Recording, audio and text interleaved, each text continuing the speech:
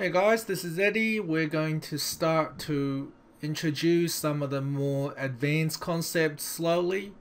So we're going to start talking about something called the dot product, but we're not going to start straight away. What we're going to do is talk about some easier concepts and slowly bring you up to more advanced concepts. Okay, so my first question is, if we have a vector u, okay, I'm just going to draw a random vector here, and let's call this vector u, and I have another vector called w, and let's draw it. So these vectors have the same origin.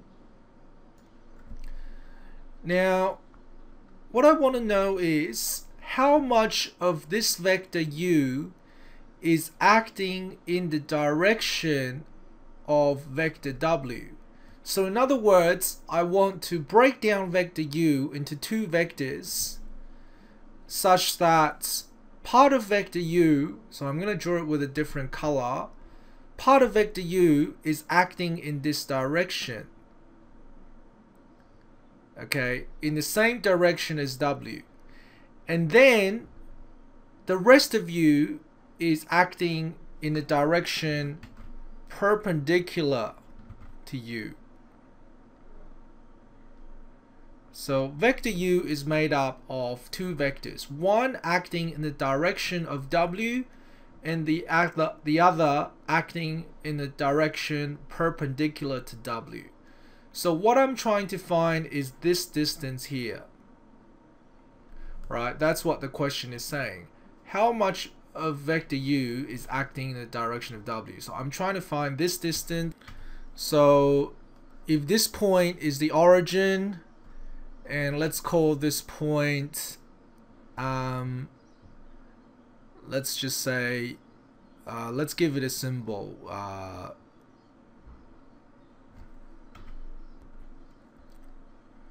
Let's just say symbol B.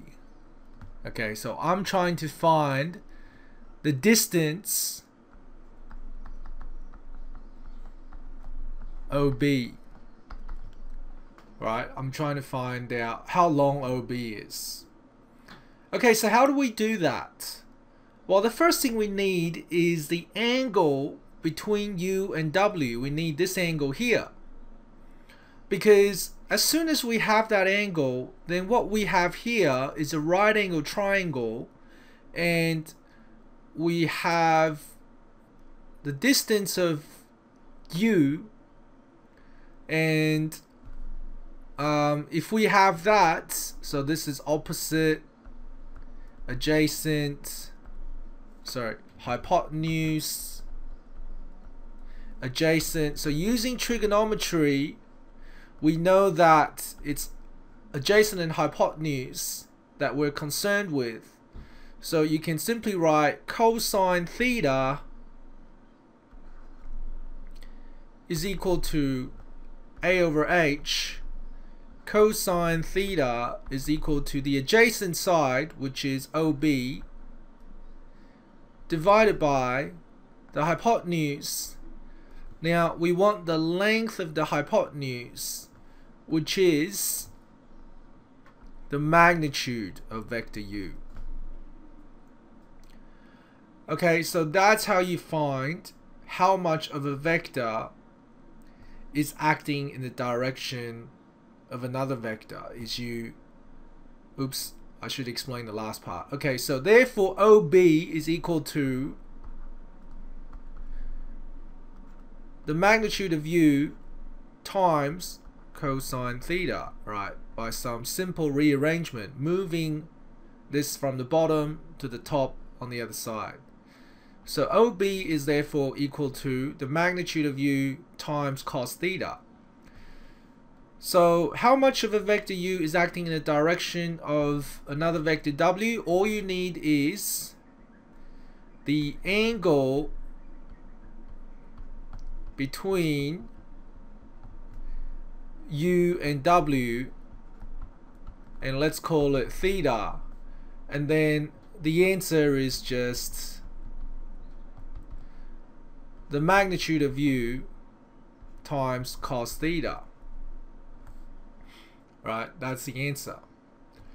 Okay, so let's try it with a real life example. Alright, so in this diagram we have a vector p and a vector q, and the angle between them is 40. Now, if the length of vector p is 6 meters, how much of vector p is acting in the direction of vector q? So rather than 6 meters, actually I'm just going to get rid of the units because it could be 6 of anything. So if the length of p is 6, okay, so get that done, come back when you're done. Okay, so the answer is simply p, the magnitude of p, times cos theta. So that's 6 times cos 40, and the answer is 4.6. So if you imagine at right angles to Q, if I draw a perpendicular line at right angles to Q that's joining P, the amount of vector P that's acting in the direction of Q, so this length here, let's just call this P, OP is equal to 4.6. Okay, now the key word, okay, that I have been withholding from you guys because I didn't want you guys to get confused. This length here, how much of P is acting in the direction of Q? The key word for that is scalar resolute. The scalar resolute of P on Q. Okay, so if you ever see a problem asking for the scalar resolute of one vector on another vector, that's what it means. Okay, thanks for watching guys, see you next time.